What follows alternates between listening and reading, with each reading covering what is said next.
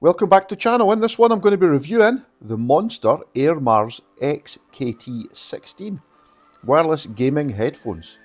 So this isn't a sponsored video. I don't do sponsored videos. I purchased this mainly because my son had a cheap pair of Lenovo earphones courtesy of Temu. They only cost a few pound and they've gone missing. So being the good dad that I think I am, I bought him a new pair of earphones.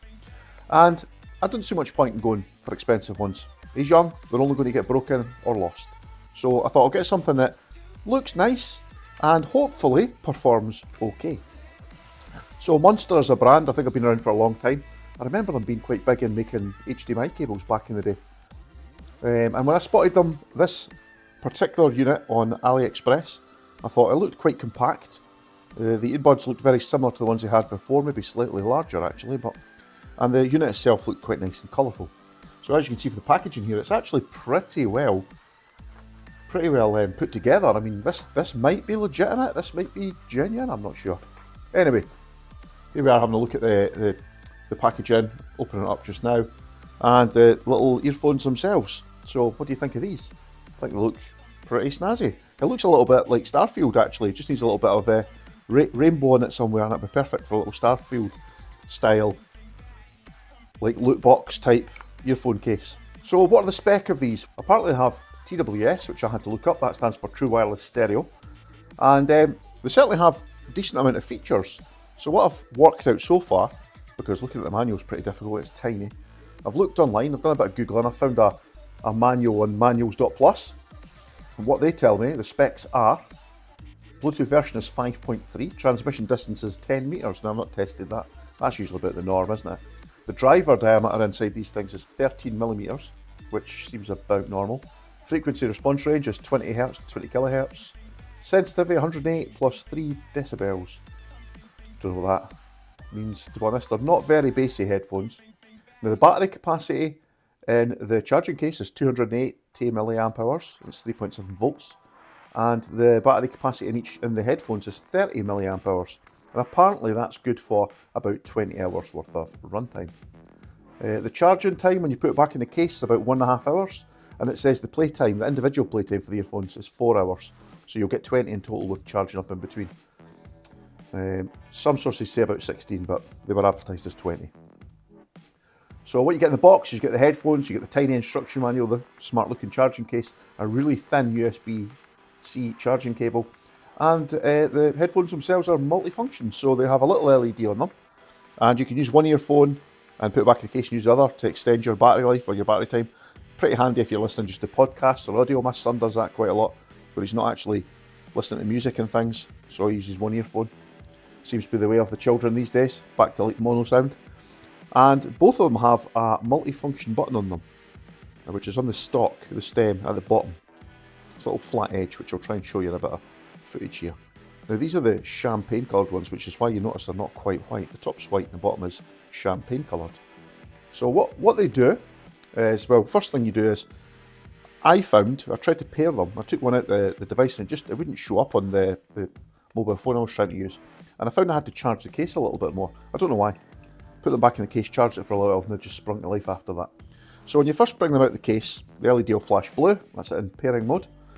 And you can then find it on your mobile phone. It'll show up as Monster AirMars XKT16. You add them, and they have a pretty decent amount of features. So they'll connect, and if you press and hold the left earphone, it'll bring up your Alexa or other voice assistant of choice. If you hold the right bud on the button, it will switch between its two modes, which are music mode and gaming mode. Now, all I really noticed was on gaming mode, definitely appears a little bit louder, there's a little bit more bass. These are not very bassy earphones, and I'm going to give you some footage of that just now. Now, I haven't got brilliant recording equipment, I'm just using a lavalier mic to test it, but here's a little bit of audio via music mode. We'll play a little bit of Crab Rave.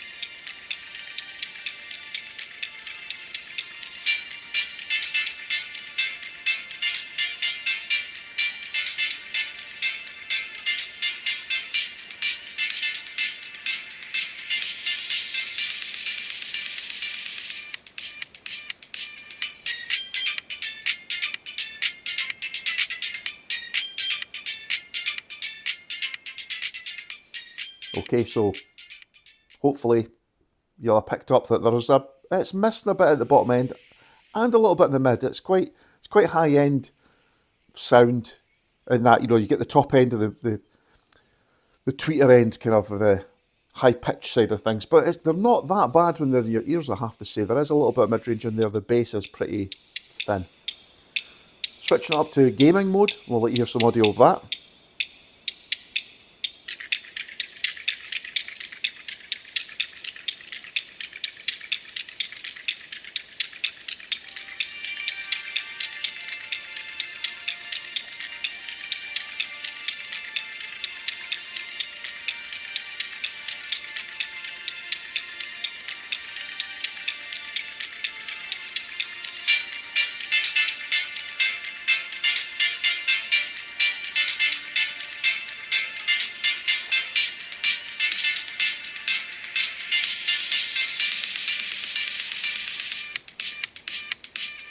Now again, you probably noticed there's quite a lot at the high end.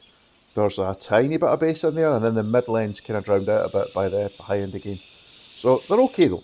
Now, if you've watched this far, I've shown you some footage of the audio quality on these earphones. I personally have, well, the most bassy in-ear earphones I have are a pair of Skull Candy ones here, which I think are the Sesh model. These are pretty old, but they still perform pretty well, and they've got pretty good bass. Not so much at the high end. The case is absolutely massive in comparison. They're more buds rather than these kind of things that dangle out your ears a bit. And we'll give a little boost on sound on them on the speakers. So this is normal mode.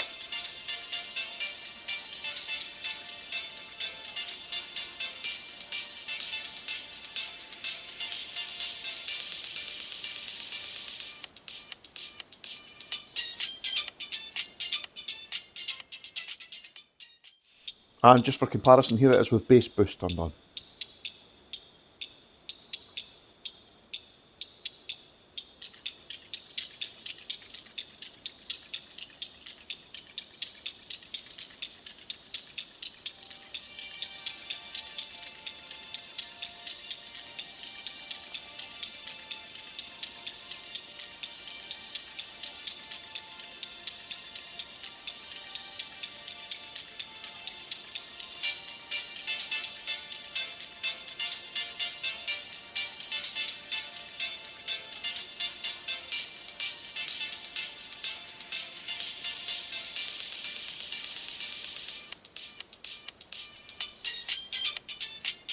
So I don't know if you can pick up on that.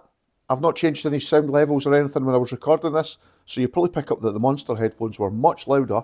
They're much thinner audio, there's not so much bass. The Sesh Skull Candy units they've got a bit of bass on them. They're quite a bit quieter though.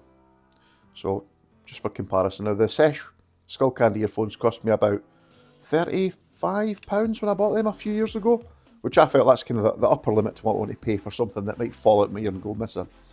Whereas the Monster ones were £6, and then there was VAT on top of that, so they came in at £7.20. Now I know you can get even cheaper than that, but for these, I think they're actually okay. Now what I will say about the case is, one, it looks really nice, but the lid, it's not magnetised to close, it's just a little push clip thing. Now I can see that wearing over time, and that kind of concerns me a bit. However, as you can see here, I can shake as violently as I like, and those earphones will not fall out.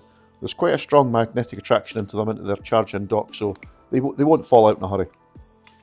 There's also a little tiny connection on the side here where you could put a little lanyard if you want. I mean, you could put it on the case lid as well, but that would just encourage it to swing open all the time. But all in all, for £7.20, I think these are pretty reasonable earphones, especially for ones that, you know, it's such a small case, you can just chuck this in your bag. You're not going to be massively upset if you lose one, both, or the whole thing. Really, at £7.20, they're quite a good carry to go along with your mini laptop or your handheld, which is why I was reviewing them on the channel today. So anyway, if you like this video, please like, share and subscribe, and I'll catch you in the next video. Wonder what I'm going to get from AliExpress next. Stick around and you'll see. Bye for now.